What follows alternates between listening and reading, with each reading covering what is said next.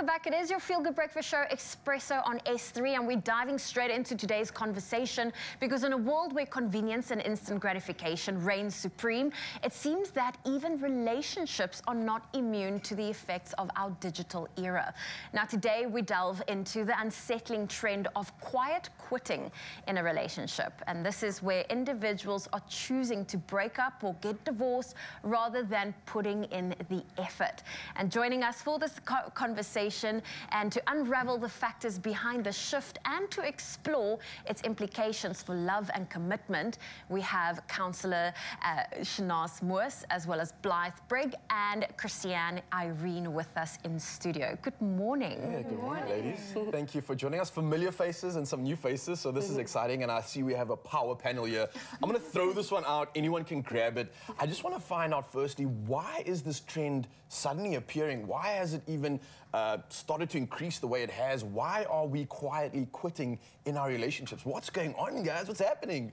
Can I take Yeah, for sure. So I think if you know where the trend started in the workplace, with the pandemic and people starting to withdraw because they didn't feel fulfilled, right? Okay. It then spread outside of the workplace into relationships. Seemed like an easier way to emotionally withdraw than actually say, I'm out, or I've had enough, or let's go to therapy.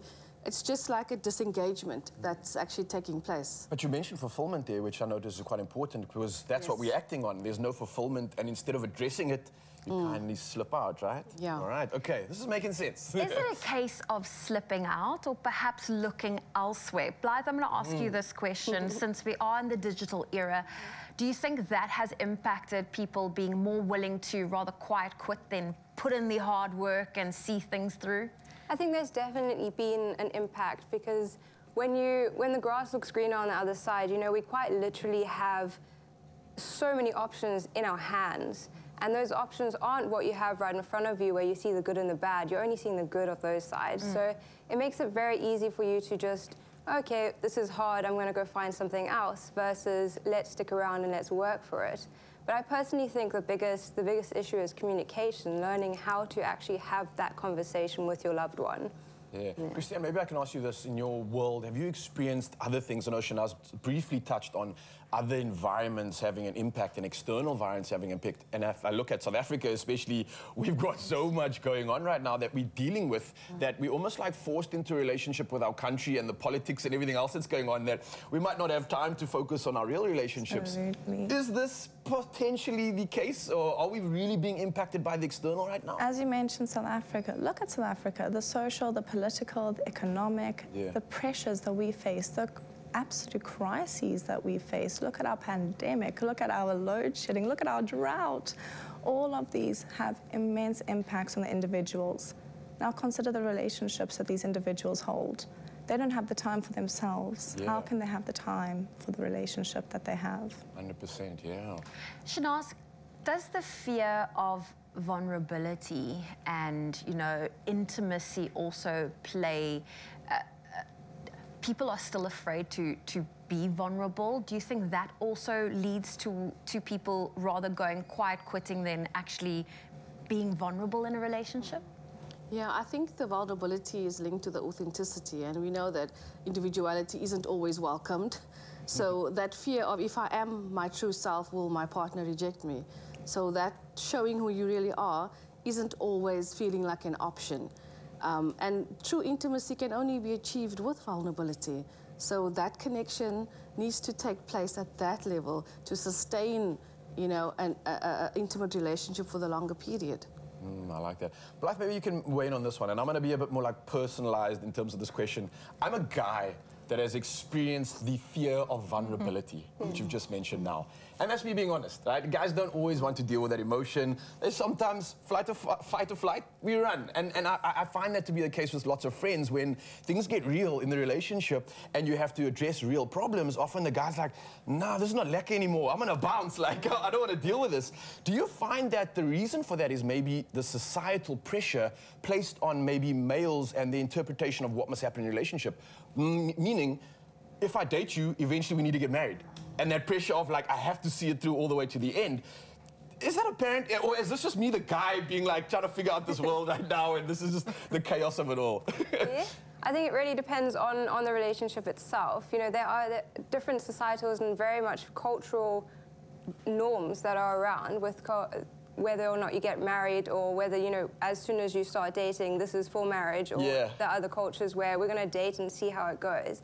I think it's very culturally related in terms of those type of expectations, but in terms of vulnerability and being able to discuss that, I think that's where we need to kind of break away from those norms of men not being able to discuss how they see a relationship. And if you need to look around, if you need to feel comfortable, that's how you do that, is to open up and have the floor to have those words and discussions with your loved one. All right. A little bit easier said than done, though. It's scary, go. Talk about feelings. That's scary.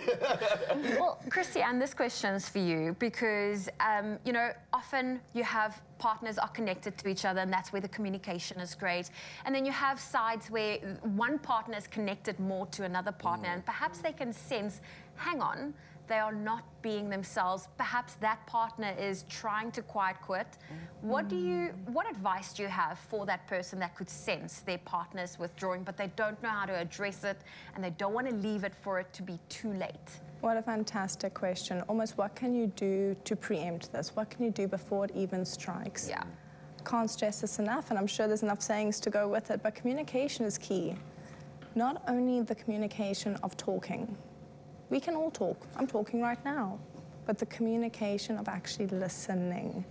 Listening to what your partner has to say. Listening to who your partner really is. And how each of you can be each other, your true, authentic selves in that relationship, making space for all of the efforts needed to uphold that healthy relationship. Oh. Thank you. I love that. Communication, something that's absolutely imperative right now, and so is this conversation too. So again, Mzansi, come through and weigh in on any of your opinions when it comes to quiet quitting. We are talking about right now. We're going to dive into more of these questions, but the number's obviously 063 408 8863. Come through. We've got the specialist here, and we are here to serve you. See you in just a bit. It's my feel-good breakfast show. Oh, yes, Mzansi, welcome back. Your Feel Good Breakfast Show, and let's dive straight back into an incredible conversation on quiet quitting. Now, as technology continues to reshape the way we interact and connect, relationships find themselves navigating uncharted territory.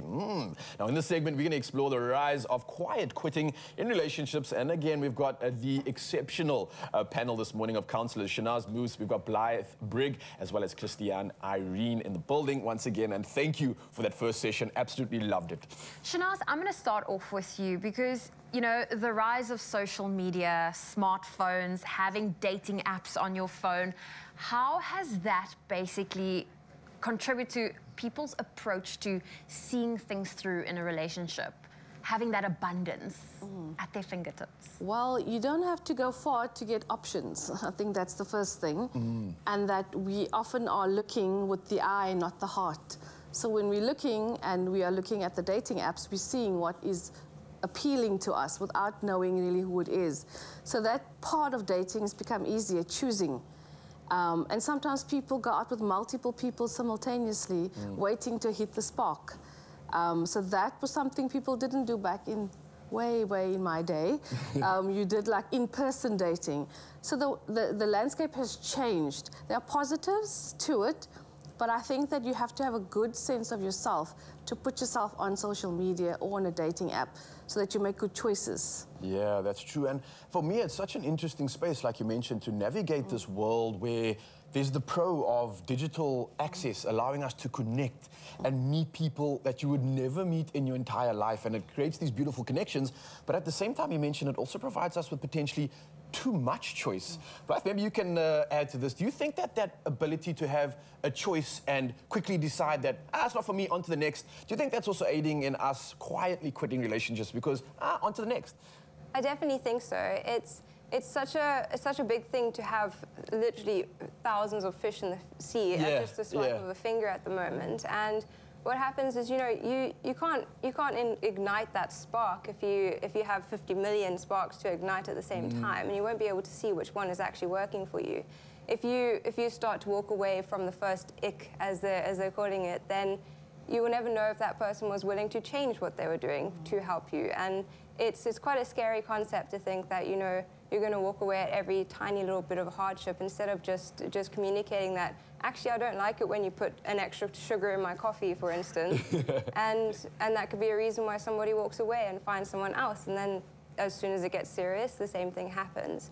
But also just that inability to, you know, it's that external pressure of there's so much out there, and there's, what if there's someone better? What if there's someone there? And being able to literally just scroll like through and just see who is out there and seeing the best of everyone else. Very true. Yeah.